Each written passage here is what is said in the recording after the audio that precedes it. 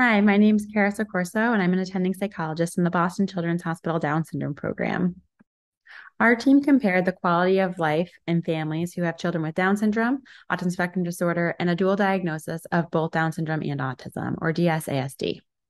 We completed the study because we know that individuals with developmental disabilities, such as Down syndrome and autism, may have challenges with behavior regulation, communication, and social relatedness, which can impact family quality of life and functioning. While there is a lot of research that focuses on the parental well being in these three populations, there's not much research that compares overall quality of life in these groups.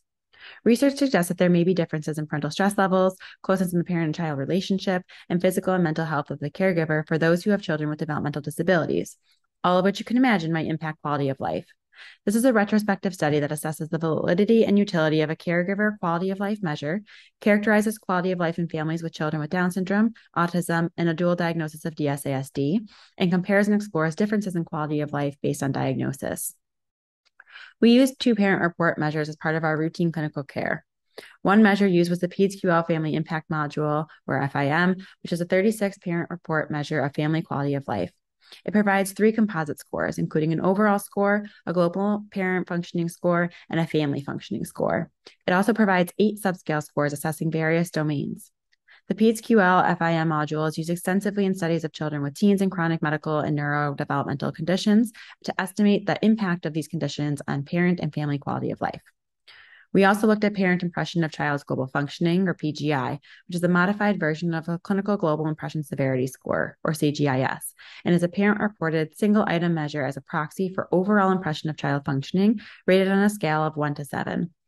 Construct validity and internal consistency reliability were determined for the PedsQL FIM as a measure of caregiver and family functioning in these populations. Over time, the surveys were completed by 610 caregivers of children with autism, 177 with Down syndrome, and 35 with DS+ASD.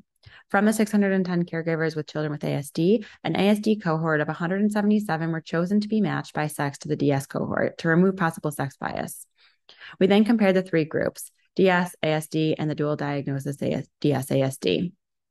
Caregivers in the DS group reported higher overall levels of quality of life, meaning better quality of life, compared to those in the autism group, and mean levels of quality of life were higher for the DS and ASD group compared to the dual diagnosis group, although these levels were not statistically significant.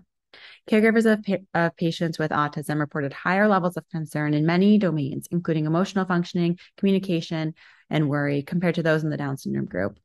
Caregivers in the DS+ASD group indicated the lowest impression of child functioning, as well as the most worry about future functioning, physical health, social functioning, communication challenges, and daily activities.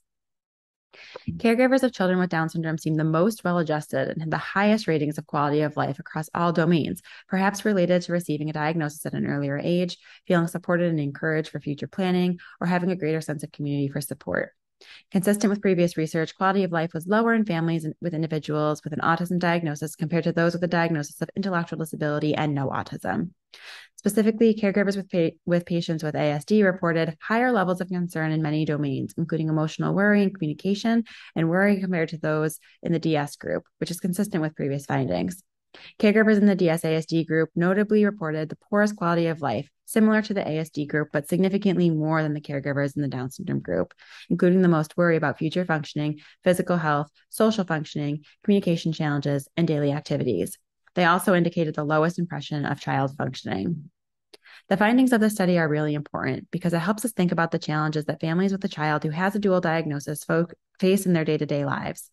Quality of life is an important construct that clinicians should assess in individuals with neurodevelopmental disabilities.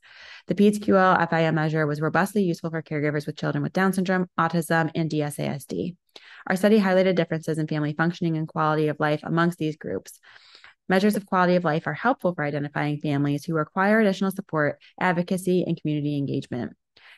Future research could include guidelines for the use of this tool to better serve families in need, turning the information received from quality of life and child functioning measures into more meaningful advocacy, clinical care, and family support.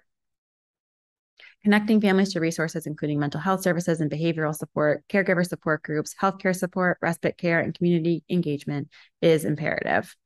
Assessing the impact of resources and support on quality of life will be an important step for future research.